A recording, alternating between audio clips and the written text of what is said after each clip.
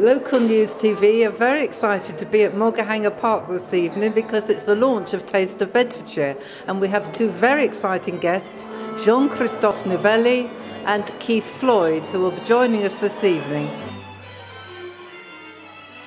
Jean-Christophe, first of all, you are fairly local to this area. What brought you along tonight?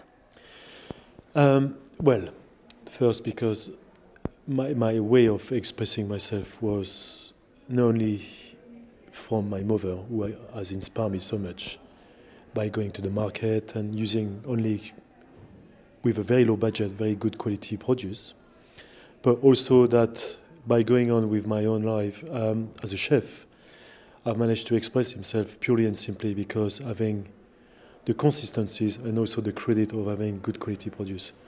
Now, as you know, I live in an area. I've got a wonderful cookery course school, which is the Novelli Academy, which is now worldwide very recognized. And I think I have to say the things as a foundation to keep me going with so much excitement is the fact that I've got myself a garden.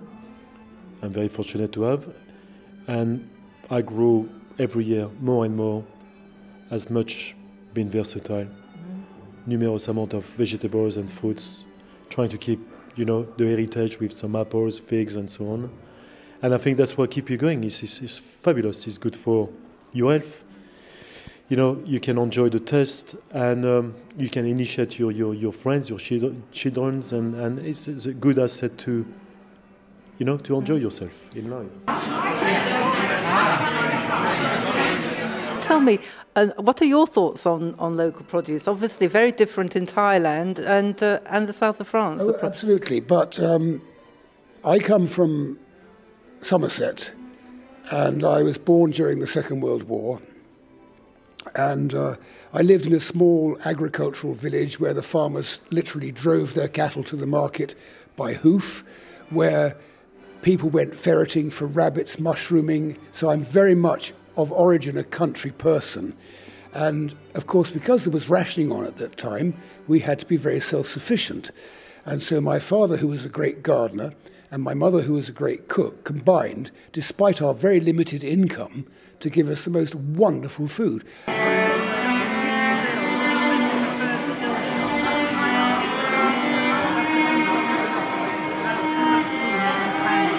And do you actually get some of the produce from Bedfordshire when you're cooking as well? Yeah, I mean, obviously the first apport is obviously using the locals. First, I think it's nice to support them. Some of them don't even make a living. They probably can't even make enough to finish the month. They need support.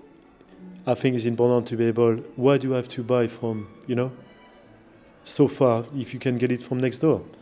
Therefore, that means you can have them a bit longer with yourself, and you are, before all, returning the quality, the vitamins, the minerals, and the enjoyment to cook. Something, will give you far more results.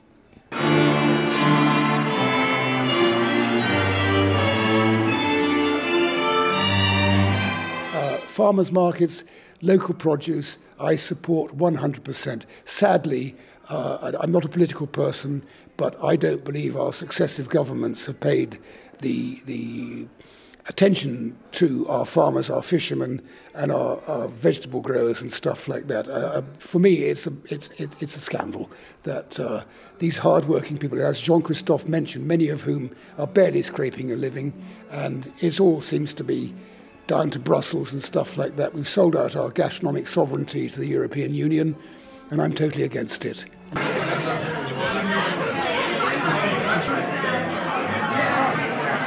Now talking to Madeleine Russell again, who's the leader of the County Council. Nice to see you, Madeleine. I see you've got a book.